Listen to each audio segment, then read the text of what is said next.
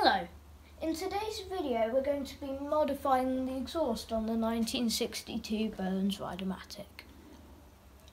The reason why we're doing this is at a show last year we were pushing the tractor hard, ploughing, and the fuel started to boil. We thought it would be fine with the exhaust here because they're at different levels and there's a shroud between them, but no.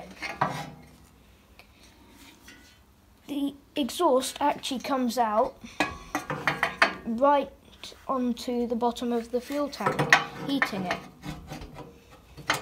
So what we're going to do is we're going to use this exhaust, but instead of taking it here, which would make it a bit easier because it's coming almost straight from the port, and we're going to put it in this cutout here, which is for the exhaust on the original engine.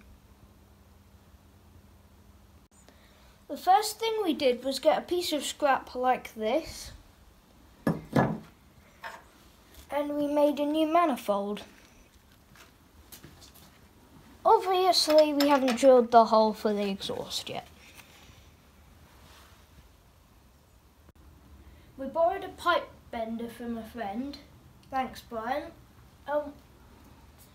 but it wouldn't allow us to have the radius that we wanted and that would work. So we tried with a smaller piece of pipe, which is just about what we want, but we worry that it'll be too small. So we got a couple of 45-degree bends. In order to accurately drill a hole in the manifold, we've made up a template, and I've been carefully hitting it with this hammer to get the outline of the hole. We've cut out the hole on our cardboard template, but it's very close to the thread, so we'll have, when we actually weld the pipe to the actual manifold, we're going to have to be careful about that. We wanted a bit of threaded pipe on our manifold, so we've cut one of these joiners in half. We put a taper on the inside of our manifold, and Dad carefully tacked it all the way around, being careful not to warp it. The reason why we're doing this on the inside, not welding on the outside, is because these holes for these bits to go through are very close to the pipe, and we're not sure if we'll actually be able to get the nuts on. Our next job is to clean this up so it's flush, because there's no space on the exhaust port of the engine. We're going to use the lathe to clean up the weld on the manifold. It's in the chuck and we've measured it and it is not warped. The first thing to do always if you're operating the lathe is to put on safety glasses, even if you're wearing glasses already. Turn it on.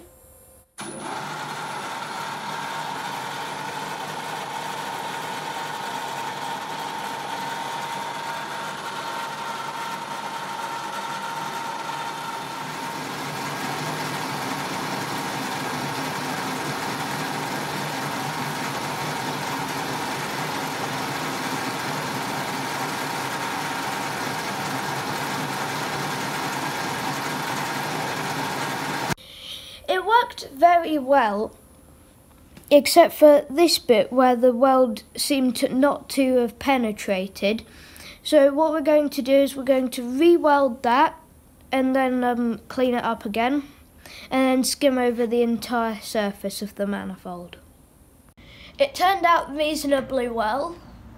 This is the face of it. Now, does it fit?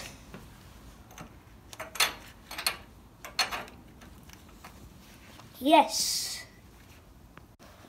We've welded together all of the parts for the exhaust, and this is what it looks like.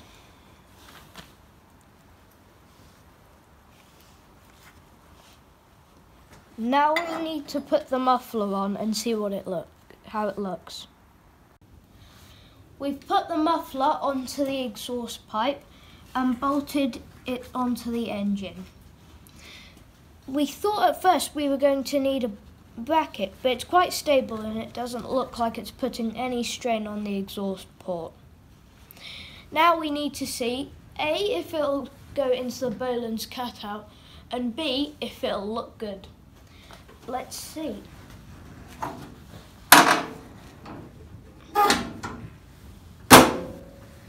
It fits and it looks quite good.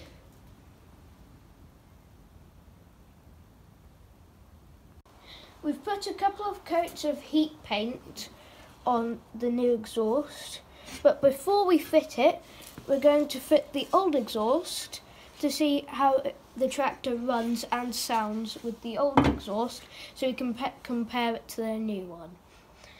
So I'm now going to get the tractor off the bench and put the new exhaust on. See you in a second.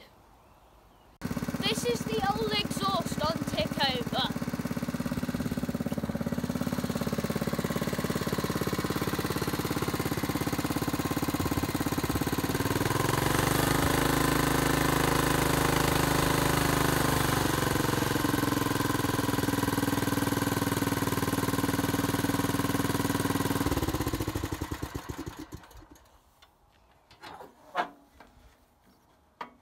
This is the last view of the old exhaust.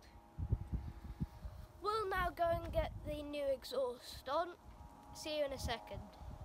We've got the new exhaust fitted.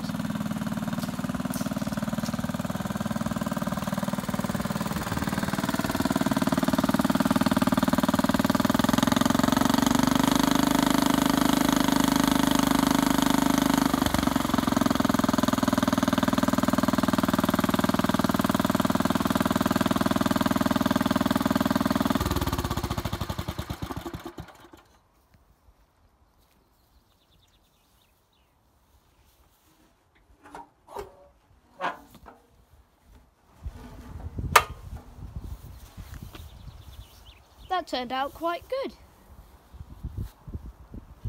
Although it took a lot longer than we first expected.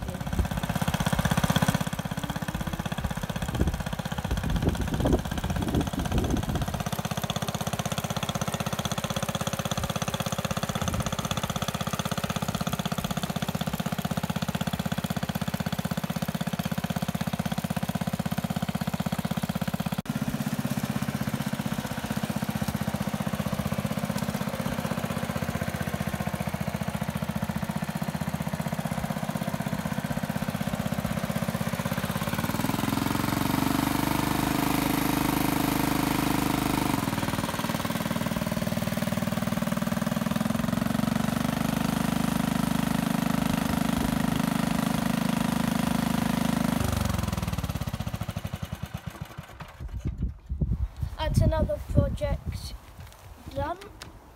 Please feel free to comment. We always reply to your comments.